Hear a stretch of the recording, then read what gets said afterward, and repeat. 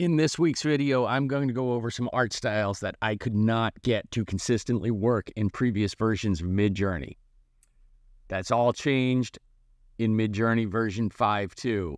Now these styles work, and I'm pretty excited. All right, let's get into it. All right, this first style is hydro dipping. If you're on YouTube, if you're on TikTok, any of these video platforms, you've probably seen people do this, where they put paint, spray paint, something like that, that's lighter than water, and they have a bucket, a container, and they spray paint and make these patterns on the surface of the water, and the paint is, I guess, lighter than the water, so it stays on the surface. And then they come and they take an object and they dip it in it and get these really cool designs applied to the surface of it. I've seen them do sneakers, jeans, refrigerators, all different sorts of things. It's a really cool technique, but haven't been able to get it to work in Midjourney until now. And I mean, it's an interesting interpretation. It's not like the woman was hydro dipped, but it's really interesting how it interprets it, and it really has the feel of what people have been doing with hydro dipping. So here is a woman in the style of hydro dip. Here's a man. Tell me that's not creepy. Look at those eyes. Anyway, he looks like he was hydro dipped. That's pretty cool. Very cool design. Looks like he's being hydro dipped. She's right. That's disgusting. Anyway, there's a hydro dipped cheeseburger. Oh, look at that. There's a watermark in there. Come on, Midjourney. Motorcycle hydro dipped. That is pretty cool. It's not exactly the hydro dipping style, or not style, look to it. It's more of a hand painted look, but it's got the same color palette that you would expect from hydro dipping.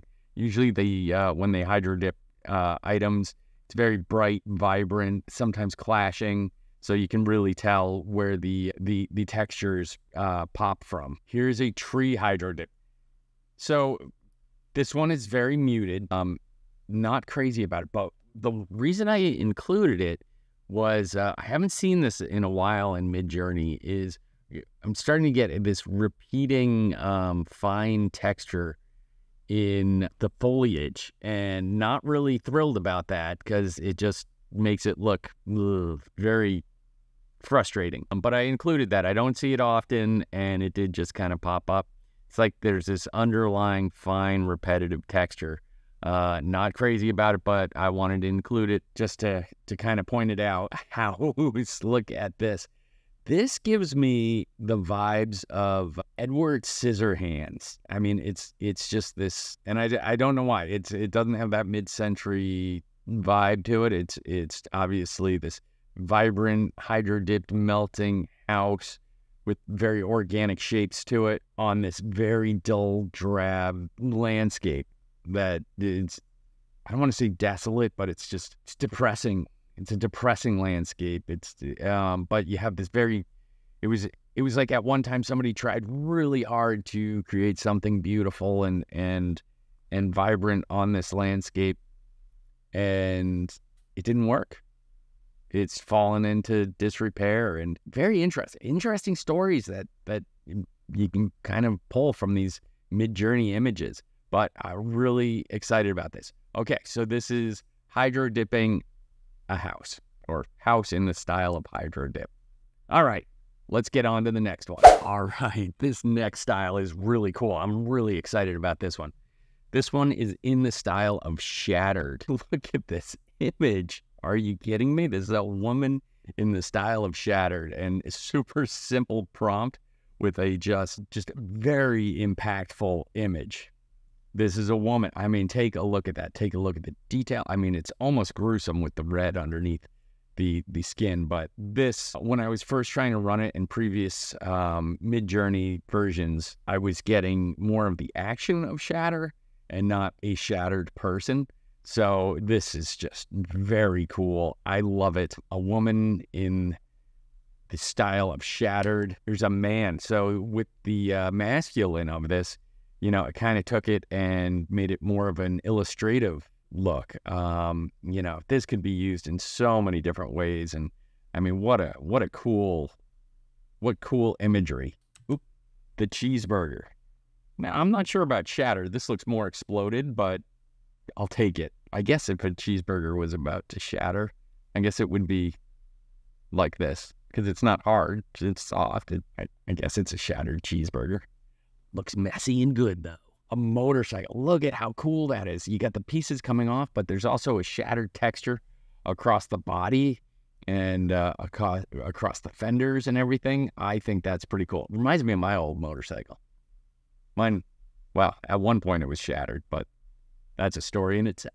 A tree. Now that's pretty cool. It's illustrative.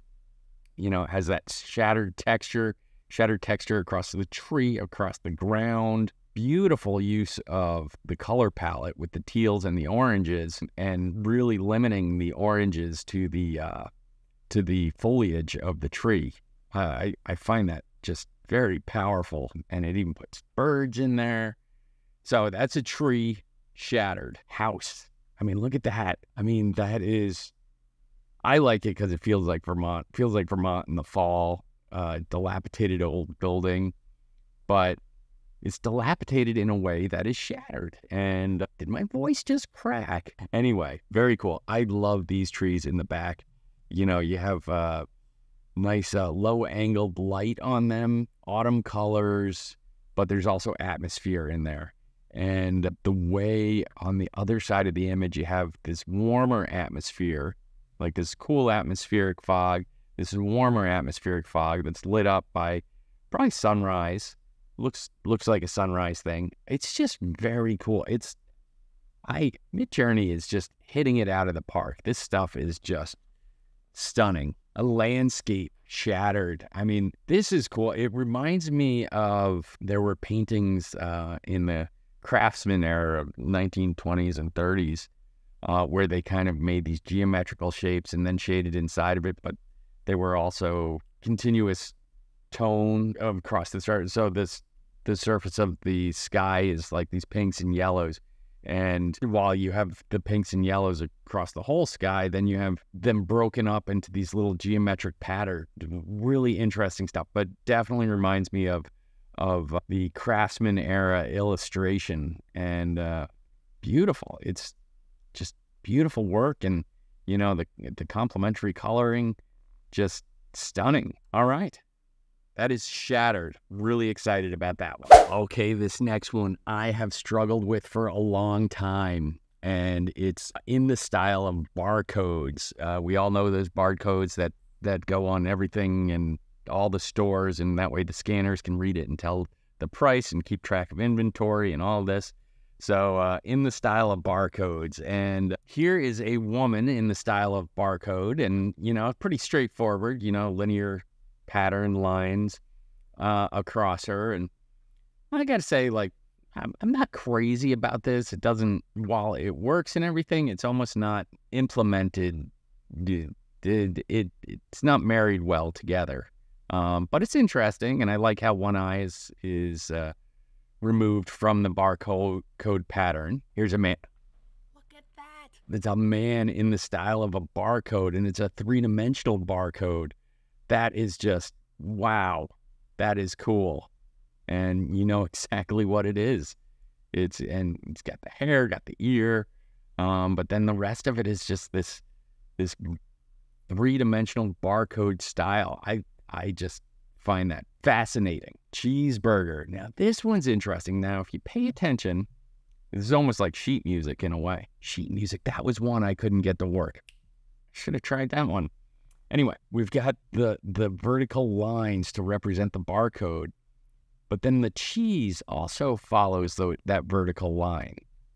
Very interesting that Midjourney is kind of marrying the two elements in that way, and I like it a lot. It's so this is a cheeseburger in the style of barcode motorcycle. That is just cool. I mean, look at that.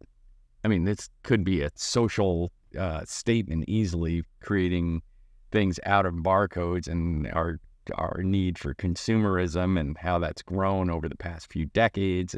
But I won't get into that. Anyway, here's a motorcycle in the style of Barcode, and very cool how it divided it up and, you know, kept the silhouette, but built the barcode into it.